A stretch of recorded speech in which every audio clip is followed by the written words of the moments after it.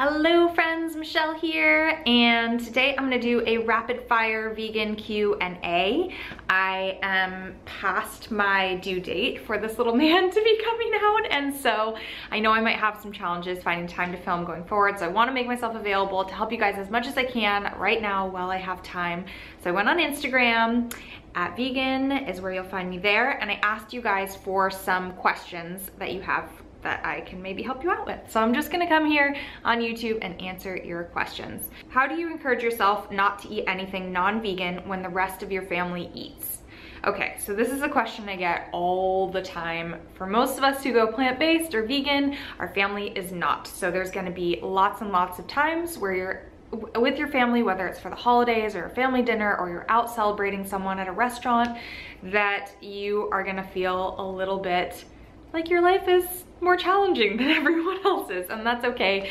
The big thing here is to prepare as much as possible. So if you're going over to your family's house for a meal or for the holidays, I encourage you to cook something delicious and bring it either for yourself to eat or even better to share with everyone, and they'll love it. You can introduce them to some awesome vegan food. It can help you improve your cooking skills.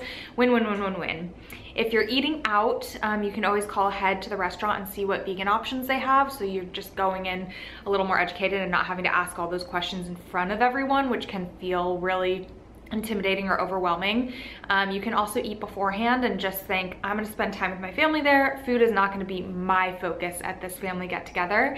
And you can bring like snacks with you, pack a granola bar or anything like that. So if these situations come up and there really aren't any options for you and you're starving, you at least have something you can munch on. What's the best way to start transitioning from being a meat eater to being vegan? That's awesome, Elizabeth, that you want to go vegan. We have a really comprehensive how to go vegan guide on worldofvegan.com. I will link it in the show notes, and it's got tons of resources, videos, recipes, articles, and more that will support you along that path. So that is one of my recommendations. And the other just big general advice that I have is don't expect perfection. Don't wait for like the situation to be perfect. Be gentle with yourself and just do it. You wanna try vegan? Jump in and do your best and start exploring recipes, exploring resources, educating yourself as much as you can. And yes, just do it. Would you ever consider only being vegetarian? Why or why not? I was only vegetarian for a long time. I went vegetarian when I was 8 years old, and I went vegan when I was in college. But once I learned about the animal agriculture industry, the meat and dairy industry specifically, it was so shocking and broke my heart just shook me to the core that I could never imagine going back. So that is where I am now. What's your favorite tofu recipe? Oh my gosh, you guys, I have been obsessed with air fryer tofu.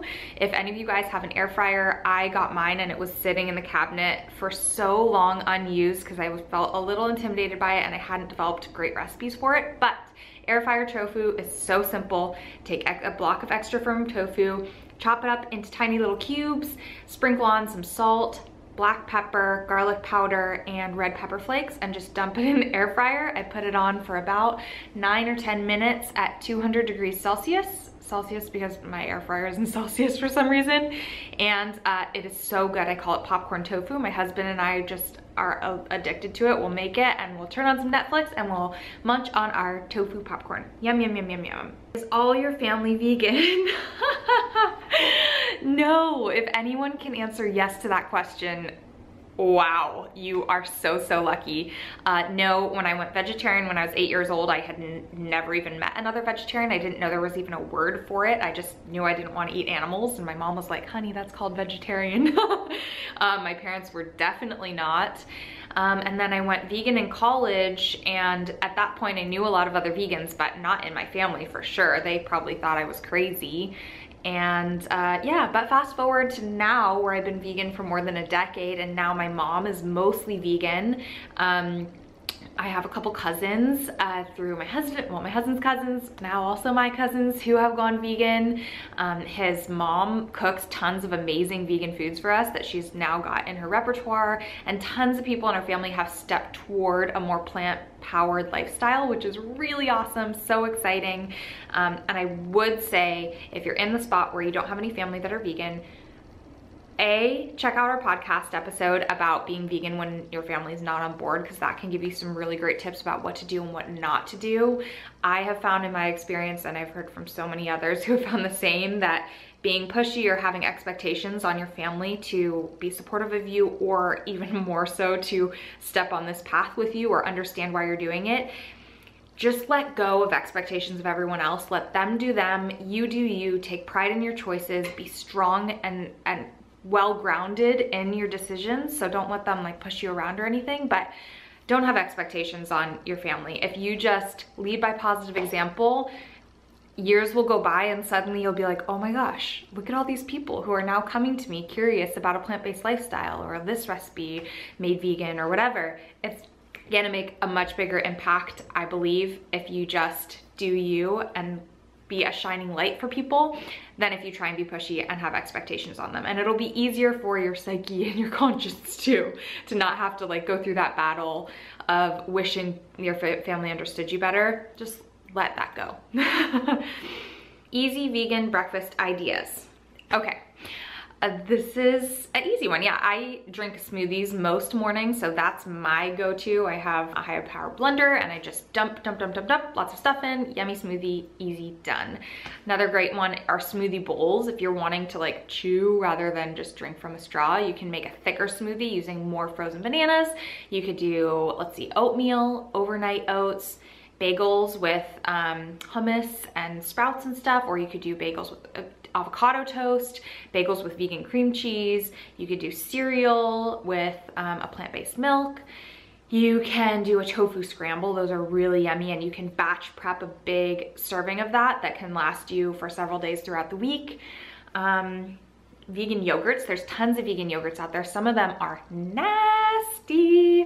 My friend Tony and I actually did a vegan yogurt taste test, so I will link that down below as well, but there are some really good ones and some not so good ones. So don't give up if you try one and hate it. There are probably others out there that are delicious. But yeah, pretty much anything that you ate before, you can make a vegan version of. The tricky one is scrambled eggs, but then you just make tofu scramble instead of that. So whatever you were eating before, just find the vegan version. I guess that's what I would say. Will you raise your baby as a vegan? Yes, I will. I'm really fortunate in that both myself and my husband are both vegan. We've been vegan for more than a decade.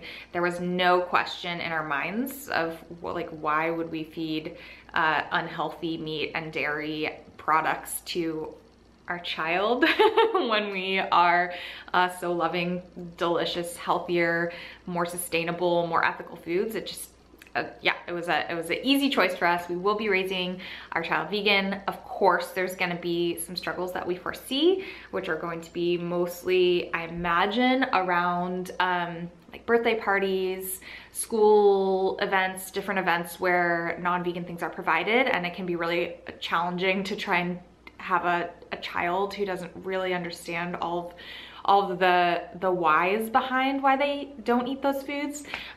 So that's where I could see some challenges coming up. And I, by no means, I'm tied to this idea of everything needs to be perfect all the time.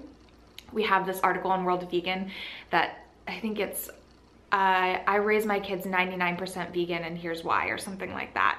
And I feel comfortable with that. Like if someone feeds my kids something and it's not perfect, I'm not gonna just like curl up in a ball and cry about it. It's the world that we live in right now. So we're gonna do our best, our very best. Obviously, when our kid grows up, they will have full autonomy and ability to make their own decisions. But I believe that if we raise our kid with a strong sense of morals and ethics and understanding of like the world's issues, and teach them about food, making food, growing food, all of those things, they're gonna have a really strong foundation to make a really educated decision. I am 12 years old and I wanna be vegan, but my parents don't want me to be vegan. Okay, this question I get asked all all the time, especially here on YouTube. So if any of you watching are young and you wanna go vegetarian or you wanna go vegan and your parents aren't on board, here is what I would recommend to you. First of all, remember that no matter how old you are, it is up to you ultimately what food you put in your body. So I encourage you to just be strong-willed, educate yourself as much as you can, and really advocate for yourself and be strong in the decisions that you make, because ultimately it is up to you. No one else can force you to, well, I guess they can, but you really don't want to let someone force you to do something that is really opposed to what you want, your values as a human being. So stay strong in that no matter how old you are. I went vegetarian when I was 8 years old, and so I've experienced a lot of being alone on that journey and feeling not extremely supported by the people around me. And I just knew I'm not eating animals anymore. It hurts my heart too much. I'm not gonna do, I'd rather not eat dinner. So that was my approach. But today there is so many resources about how healthy and beneficial eating vegan is for yourself. Both now and as you grow up, your lifespan, you'll be able to live longer and not struggle with most of the diseases that hit our society and all of that. So I encourage you to invite your parents to watch the films What the Health, Forks Over Knives, and The Game Changers. All of them are on Netflix. All of them are free to watch, and they have more of a health focus. So whether you're interested in this for animals, the environment, or health, their concern for you, their child, is that you're healthy. And so that's really where the focus should be in kind of getting your parents on board with allowing you to do what you want with the food that you're putting in your body. And then also just try and lean towards healthier choices and more responsible choices rather than eating vegan cupcakes all day, every day. Try and set a positive example, and your parents want you to be the healthiest, best version of yourself. And so if you're taking the initiative to be healthy and be educated about food, I imagine that it can help inspire them to not only support you, but also perhaps join you in taking steps in some of these directions. So yep, you're never too young to make a decision, take action, learn more, and make choices that are in your own best interest. When you first became a vegan, did you ever have a difficult time remembering why? This is actually a really great question. For me, as I mentioned before, when I learned about the animal agriculture industry, especially the dairy and the egg industries, I was so shocked to my core that those images never left my mind. So my why is really close to my heart, always, which makes it so easy to make every decision around food. Like, no, that's not food. I don't want to eat that. That hurts my heart. Yes, this is food, plants grown from the earth. Awesome. But for all of you guys, your why could be anything. It could be about animals. It could be about for health reasons. It could be for the environmental reasons. It could be for human rights reasons. There's so many different reasons that could be your why. And regardless of what they are, it's so important, if you want to go and stay vegan, to be really clear on what your why is and to keep that fresh in your mind. So if it's starting to kind of become difficult to make decisions around food, it's probably because your why is becoming a little too distant. So in those cases, go back to what initially inspired you to make this decision. Was it watching a documentary, reading a book, talking to a friend? Go back there and put yourself back in sort of that mindset, but also learn more, watch more documentaries, educate yourself more, expose yourself to the general reasons out there of why someone might choose to be vegan or plant-based. And it doesn't take much before you will once again feel like, oh yeah, duh, this is why, this is important to me. And it will make the choices that you make every day around food so much easier when you know and you hold close to your heart your why. Do you think it's a deal breaker if your significant other isn't vegan or isn't open to becoming vegan in the future? Absolutely not. I will say, so everyone I had dated up until Dan, my husband now, had not been vegan or even vegetarian. I had never dated anyone who was aligned in that sense. I barely knew anyone at the time, to be honest. And I will say, I mean, I didn't know any differently. I didn't really have any expectations of them really ever understanding that, because just no one in my life did. And so I didn't miss what I had never had. But now that I'm married to / was dating someone who had when Dan and I started dating, he had just recently stepped into being vegan and became more and more solidified on that path in the early days of us dating. And being with someone who gets it, if your decision to be vegan is really core to your being and like every fiber in you believes that that's like the best choice and it's really meaningful to you, it can be hard to be with someone who doesn't get that at all. But most people don't. Like at one point you didn't get that. You haven't been vegetarian or vegan your whole life. You can be an amazing person and not be vegan, most likely because you just haven't tuned into all the issues around that cause. I will say someone's attitude toward your decision to be vegan, how supportive they are of you, how much they listen and care about the things that you care about, that is important. So if they are just like seemingly nonchalant or non-caring about the things that are so important to you, that is a big red flag to me as someone that I'm like, ooh, yeah, I want to be able to like be in this game of life with someone who we can look at the issues of the world and attack them together.